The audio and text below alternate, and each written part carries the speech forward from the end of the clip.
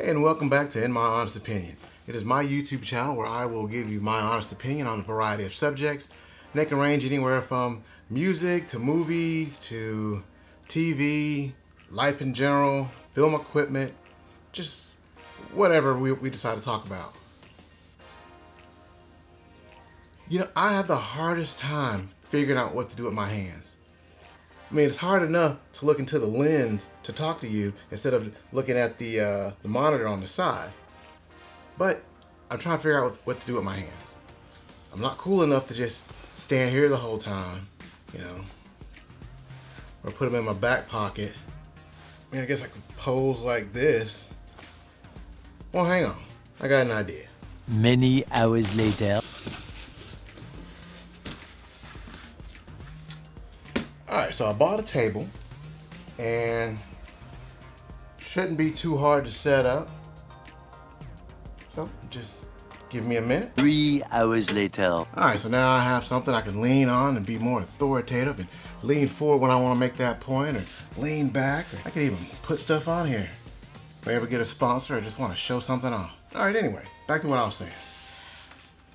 The question I get asked the most is, how do I do my channel, and why am I doing my channel? And those are two very good questions. So we're going to tackle the first one first. How do I do my channel? And we're going to start off, there's really 4 things that I want to point out. Sound, lighting, your background, and your camera. Might be a couple things we sprinkle in here and there, but those are the 4 main things I want to hit on today. Okay, so let's start off by talking about sound. And yes, I changed my shirt. Why is sound important? Well, how many things do you do in a day that are nothing but sound? I mean, do you listen to podcasts? Do you listen to books on tape? Do you listen to the radio? All of those things are sound only. And if it was terrible sound, you wouldn't listen to it. So how important is sound? Well, people who watch videos, they will forgive a lot of things. They'll forgive bad lighting. They'll forgive a bland background. They'll even forgive if the video's out of focus, as long as they can still understand your content. And the only way they're going to understand your content is if your sound is good. Now let me give you an example. So right now I am recording out of the Rode VideoMicPro. It's about 3 feet from me, and the sounds should be coming through pretty good. But what happens when we take that off and you only have to listen to me through the mic that's on the camera? Okay, so right now it's the same setup. The only thing that has changed is we're now listening through the microphone on the camera that's built into the camera instead of the Rode VideoMicPro. And it should sound pretty hollow, very low. You might not even be able to hear me that well. And granted, this is actually one of the better on-camera microphones. The camera I had before, which was the Nikon D5300, that microphone was not good at all. I mean, if you didn't have an external mic, you weren't going to get anything. Now let me give you another example of bad audio. Alright, so right now I've plugged in another microphone. I won't tell you which one it is because this microphone hasn't been calibrated yet. Right now I can go into the settings and correct all the issues that you're hearing right now. But I want to let you know that even with an external microphone, if you don't have it set up right, you can get bad audio. Alright, so enough about that. Let's switch back to the good audio.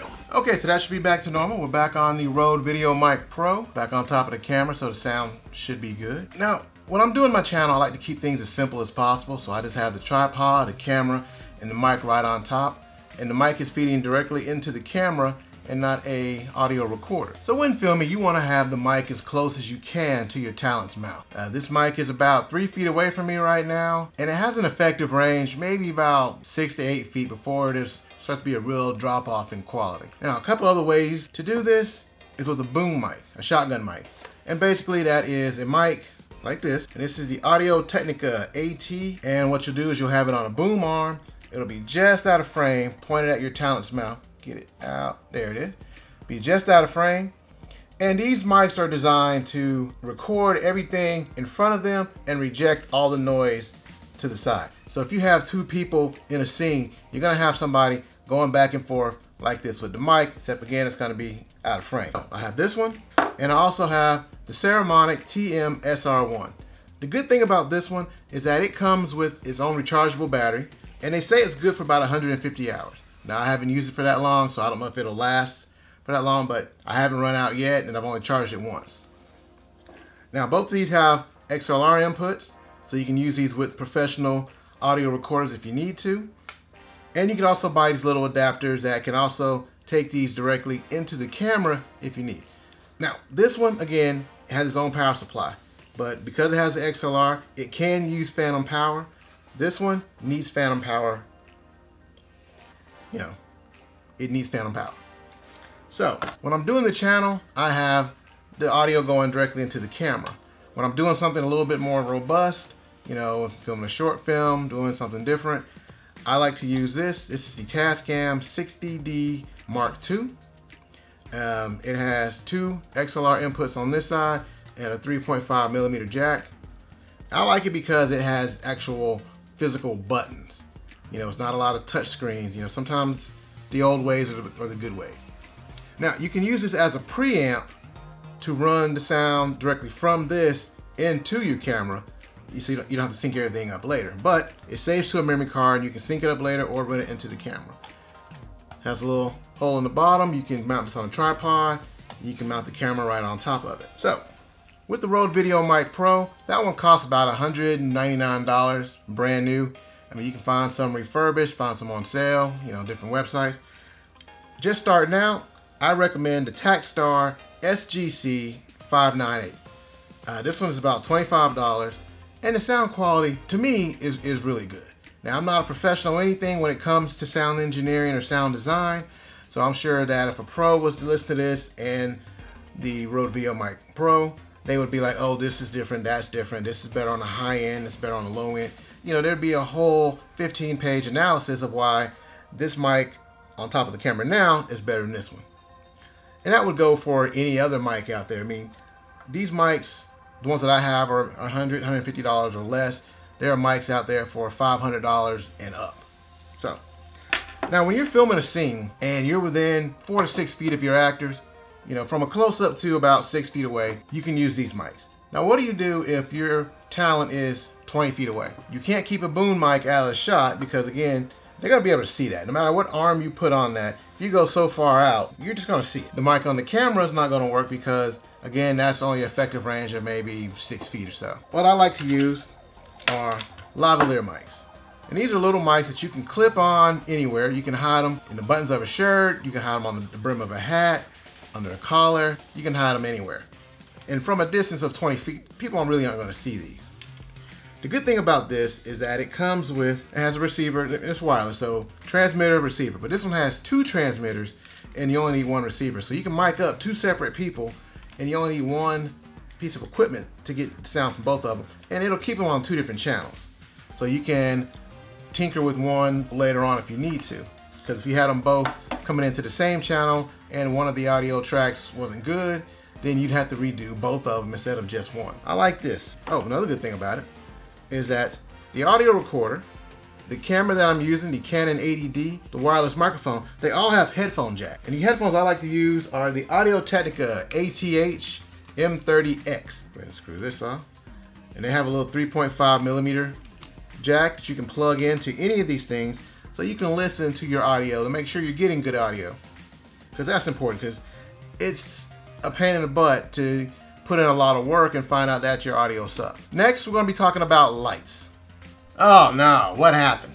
Well, this right here is the exact reason why lights are so important. Because if you don't have any lights and people can't see what you're doing, you're basically the radio right now. Which is okay, again, if your audio's good, but people did, you know, click the button to see a video. So, why are lights important? This is why. Another thing about lighting is that it can shape your mood. It can show you, lighting helps you to tell the story that you want to tell. You want to be dark and mysterious.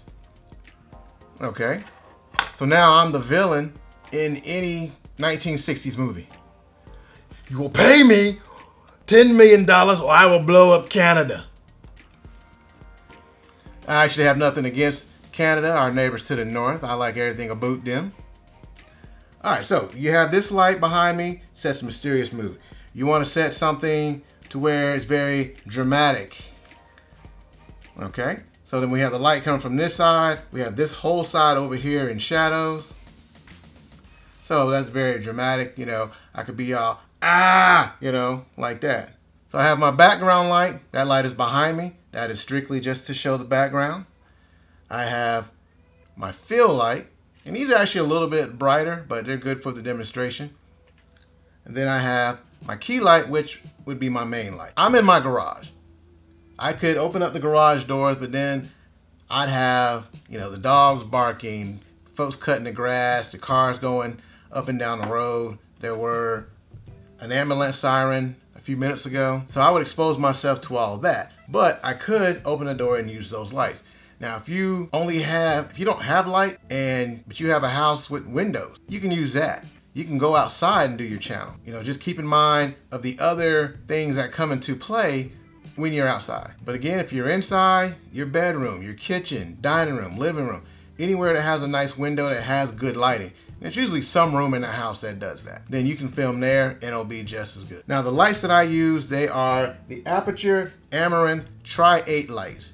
There's 3 of them, and 2 of them are set to bright, and one behind me is set to, it's called bi-colored. It can go to either warm or cool colors. Right now they're all set on the cool colors. I will leave links to all of this in the description. All right, let's take a quick look at the background. This is my newest piece, just got it a few days ago, Darth Vader helmet. I'm into music, can't play a single note, but one day I'll learn something. I like to collect pops, not so much because they're pops, but because of the different things they represent. I mean, I got some from Spider-Man, Buffy, Tailspin, Power Rangers, Scrubs. You know, I have movies and TV posters up on the wall. I got Power Ranger sword, Power Ranger weapon. You know, more movies and TVs. Really big into the Marvel movies. You know, there's a couple of Power Ranger weapons that I made from hand, and I know that makes me really cool, so we'll go with that. Ant-Man and Black Panther helmets. We have the Beatles, Ninja Turtles, another Power Ranger. Again, more TV, cartoon, more pops.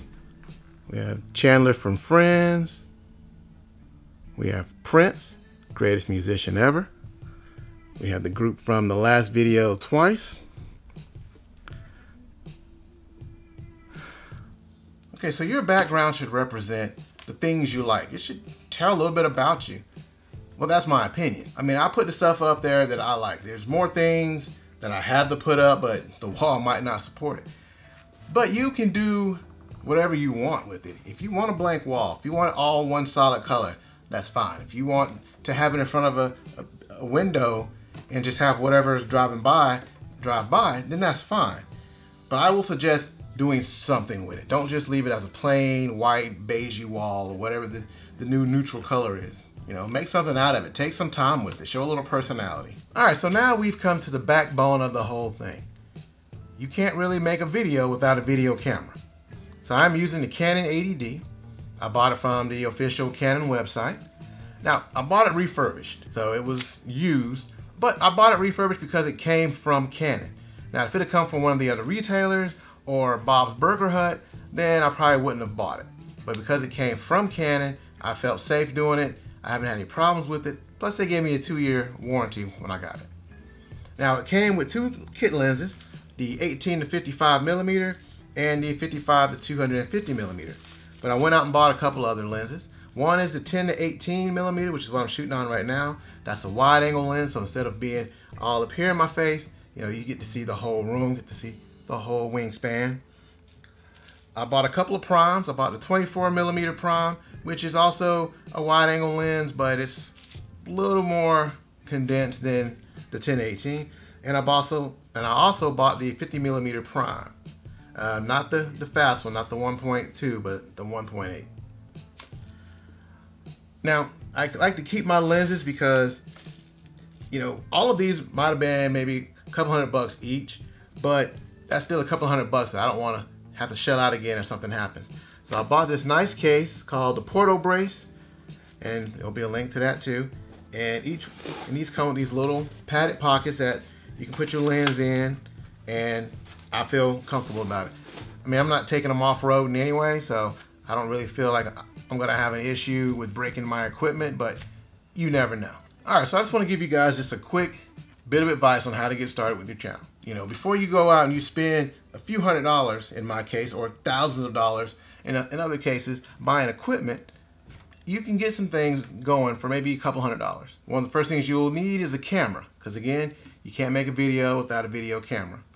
Now, before you go spend, you know, $4,000 on the Nikon Z6 or the Canon EOS RP, you know, check your back pocket, check your purse. Chances are you have a smartphone. Smartphones today have cameras that are almost just as good as professional cameras for doing some things. You know, it'll definitely get you started. Now, the audio on these things will suck, but the good thing about that is, all right, again, I talked about this one. This is the Takstar SGC 598. Now, these are made to plug into cameras and audio recorders. They're not made for your cell phones, but they sell these little adapters. So far you've spent nothing because you have a cell phone, and you spent $25 on this. I'll have the price for this listed in the description, but I don't remember it costing a whole lot of money. So this is an adapter that will turn this TRS into TRSS adapter. So basically it makes this work with your phone. Now this one is for an Android. So you'd have to buy, if you have an iPhone, you'd have to have the headphone adapter to plug this into for it to work. So you would need this adapter, then the other adapter. But who knows, they probably make one for the iPhone. If they do, I'll list that one in the description too. So you plug this in, and you know what? Let's make it easier. We buy this. This is from PNC, and I honestly can't remember the name of it, but you take your camera, you clamp it in, you tighten it up, and now you can go handheld with your camera. Now it has a cold shoe mount at the top where you plug, or you slide the microphone into it, and now all that's one set. And then you will plug this into your headphone jack. We'll just tuck that out the way. And now you're ready to film. Well, you're ready to film handheld. Oh, but you know, I want to sit it down like you and be on camera. Okay. Well, on the bottom of this, it has a little piece that screws out. And you can use that on this tripod. Now this tripod came from Amazon. This was $20. So you can put that on there just like that. Set it out in front of you, about 3 to 4 feet away. Hit record and make your own videos. Now there's a lot of software out there where you can edit, and you can edit directly on your phone. You can download this stuff to your laptop. So there's a lot of editing software that is free to very low cost. You can go with, you know, get the Adobe Premiere set, Adobe Rush. I personally use DaVinci Resolve 16. I use the free version, which does everything that I need to do, which is basically just cut and splice and adjust the sound. I don't do color grading. That's outside my wheelhouse. You know, I'm learning, and this is a brand new experience for me. You know, if I'm still doing this 1 year, 2 years, 6 months from now, I'll be able to look back at these videos and go, wow, that was really bad, because my new videos will be better, because each time you're learning new techniques, you're learning how to be more comfortable in front of the camera, and you're just growing as a person. All right, so now you have all of your equipment and you're ready to go. No matter what level you're at, whether you spend a couple $100, whether you spend $10,000, now you're ready to go. You got your room painted, set up the way you want, you got everything. So what do you do now? Well, I went back to YouTube and I started watching a lot of videos to try and get ideas, to try to figure out how to do these things. Now, this is the part of the show where I'm just gonna name drop all these people like I'm in the room with them all the time. But because I have watched so many of their videos, it feels like it. You know, like Ryan Connolly over at Film Riot. I would say start off with the earlier stuff and work your way forward, because as he's been growing as a filmmaker, his videos have done so too. So in the beginning, when he was just starting off using, you know, whatever Canon camera he was using, you know, it was a lot more simpler. But now he's gotten a little bit bigger, his budget's gotten bigger, so he is showing you more high-end things. Again, the stuff that he's doing now is still relevant, but I think you would get more out of it as a beginner if you go back to the beginning. I mean, they're celebrating 10 years, so there's definitely a lot of stuff you can learn from him. You know, there's Kevin over at The Basic Filmmaker. I mean, he taught me basic things like how to focus, how you focus in on somebody, you zoom in, you focus on their eye, and then you zoom back out, and you're gonna stay in focus with them as long as that person doesn't move around too much. So he has a lot of great videos. He has his own filmmaker course, but on the cheap side, I watch the videos. You got Darius Britt over at D for Darius. He gives you a lot of good information on, you know, just starting your channel, writing scripts, you know, lighting. I mean, everybody does about the same thing, but they all have their own spin on it. Yeah, Think Media, Sean Cannell. I'm probably saying it wrong, but Sean Cannell over at Think Media. I mean, he will tell you the best equipment to use at a certain price range. He will tell you how to get your thing up and going. I mean, he gives you a lot of good information too. Jevin Dovey, I'm sure I'm saying that wrong, but Jevin Dovey, he will give you a lot of information. He has a great channel. Then there's Peter McKinnon, Matty Hapoya, you know, and these guys, to me, they're inspirational. You know, just some of the stuff they tell you. I mean, they're photographers and videographers up in Canada, but again, a lot of great information. Best thing I can tell you to do if you want to get your own channel is start small. If you're not ready to invest, or you don't really know what you want to do, then start small and just go step by step. You know, one of the things they tell you is to find your niche, you know, to find that one thing that you want to talk about. That's hard for me to do because I want to talk about everything. So this is my third show, and we're going to see what happens with it. I mean, they've been on different topics altogether. First one's about Halle Bailey when she was picked as the Little Mermaid. Second one was about South Korean girl group Twice. And this one is about equipment. What's my next one going to be about? We'll find out. But just do what feels right to you. We are all constantly changing and growing and evolving. So what you want to do today might not be what you want to do tomorrow. And it might not be what you want to do 6 months from now. And that's okay. There's nothing wrong with that. You know, you can be 75, 80, 90 years old and still change your mind about what you want to do and still head off in a different path. I do want to thank you guys for coming out and listening to me rant and rave and talk about random stuff. Thanks for being a part of In My Honest Opinion, and I will see you again soon.